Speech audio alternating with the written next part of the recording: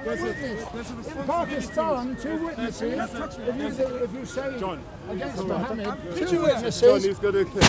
Thank you. Exactly. Start recording. Right. If you're confrontational, so then people can. If you excuse me, can you not do that physically? Because I'll report you to the police. My friend, listen. If you wish to be identified as a born-again Christian, let me just hear one question and I'll just leave it. If he calls you a potato, how can you believe? That's what I want to. Exactly.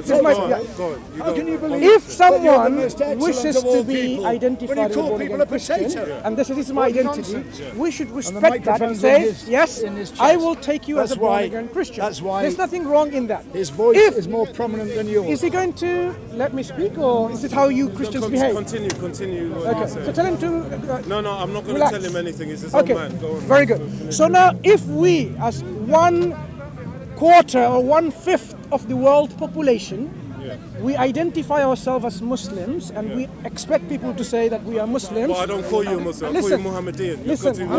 You're not listening to my answer. That's what you guys were called until 19. I can give you a better name, Sabian. You're Sabian. You're not letting me finish, are you? You're not letting me finish. Okay, go on. So, if I expect people to identify me as a born-again Christian, I would expect people to respect that and say, yes, you're a born-again Christian. I don't really care what people think. I don't have your views. So if people said, you know what, I'm a Christian. That's what I believe. I don't care what anyone thinks. Go on. Allow me to finish my point. No, but I'm telling you, you're not Christian. So how can you finish your point about what I'm saying? That doesn't make sense. If you identify yourself, come on, be if you identify yourself as a Christian, I talk to a lot of intelligence. Are you not listening? No, I'm not going to listen. If you identify.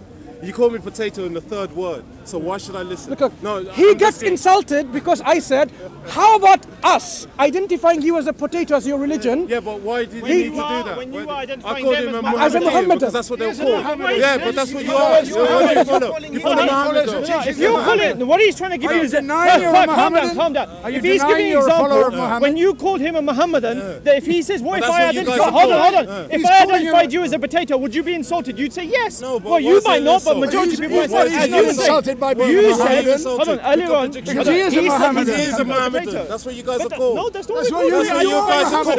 In my culture, that's what you guys are called. Just to clarify, in your culture. Yeah, but I'm from a caliphate, so what are you going to tell me? I'm from the subsequent caliphate.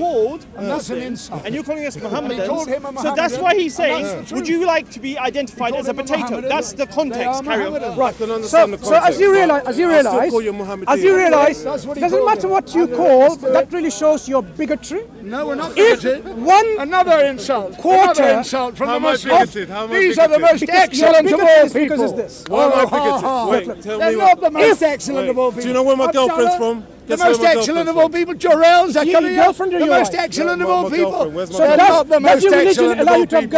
Your Quran is wrong. Because you're not the most excellent of all people. So your religion allows you to have premarital sex? Why does girlfriend mean premarital sex? I'm just asking, does it allow? Does it allow? No, of course not. So obviously, you have a girlfriend and you don't have this relationship, right? Of course not.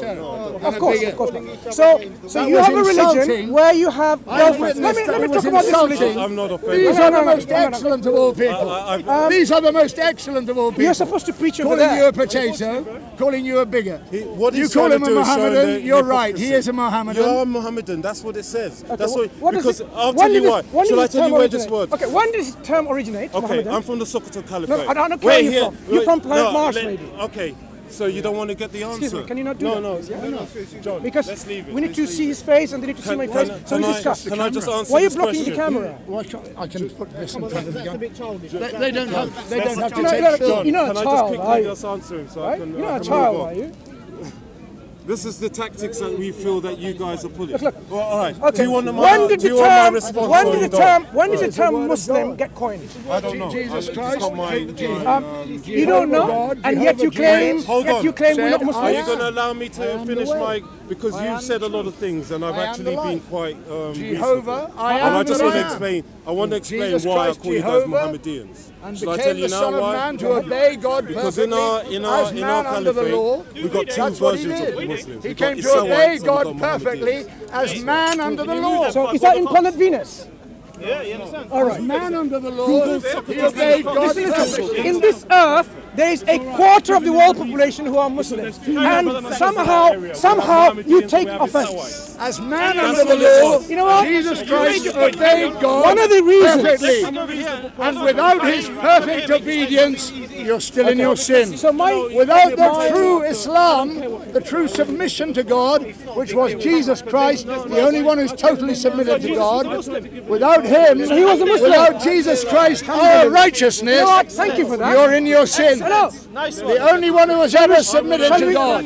I know what the word submission to God is. Can you say that again, please? And only Jesus Christ was submitted to God. Jesus was a Muslim, You'll edit it. Jesus was a Muslim. No, we will edit it. Yes, you'll edit it. Jesus was a good Muslim. I know, I've seen your videos. You edit it, and you edit the bad bits out, and you edit the good bits in. What's my channel? What's my channel? You've seen it. You've seen it. Do you know what refutation is? You just got refuted. I don't you know what your thank you for letting the whole world know that you believe Jesus was a Muslim. Yes. I believe Jesus was the only one submitted to God, which is what you understand by Islam. So he was a Muslim. That's what you understand by Islam. So if we understand the term rightly, if Jesus was the only one submitted to God, meaning as a Muslim, you need to believe on Him in order to be rightly submitted to God. Therefore, he was not God. You need to be just refuted as yourself. man.